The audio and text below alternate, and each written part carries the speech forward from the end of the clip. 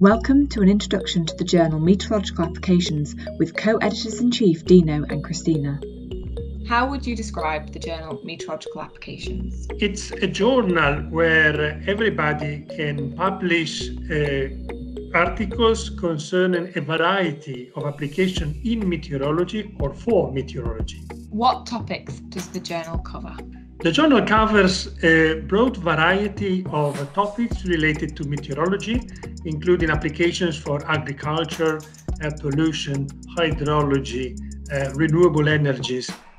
All the subjects that are related to meteorology are welcome to this journal. Who is Meteorological Applications aimed at?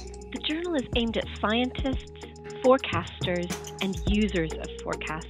What types of articles does it publish? We publish either research articles containing original results from research done by the authors, but also review articles which are providing an overview of the state of the art in some specific subjects. Also, we have editorials with actually accompanying special issues and provide an overview of the contents of those special issues, which are mostly focused on specific topics. What are the benefits of publishing in Meteorological Applications? First, we are an open access journal, which means that once published, your work reaches many, many people in your field and beyond. We also have a dedicated team of associate editors on the editorial board, and we have a fantastic network of reviewers whose integrity and careful handling of manuscripts means that the scientific value of the work is enhanced during your review process. Can you offer any do's and don'ts to help authors meet the journal's requirements? Yes, I would say do think about how the reader could put your research into practice. Do explain how the results of your work are novel and useful to the community.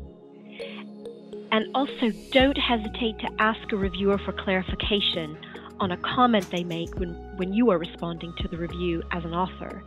I think understanding reviewer feedback and responding very carefully will speed up the process and hopefully will result in an improved publication that will receive attention and make a big impact. What special role do you think the journal plays within meteorology? I think that RMetS is special in that it serves the needs of both the users of the meteorological and hydrometeorological forecasts and users of the latest science and technology to make an improved forecast.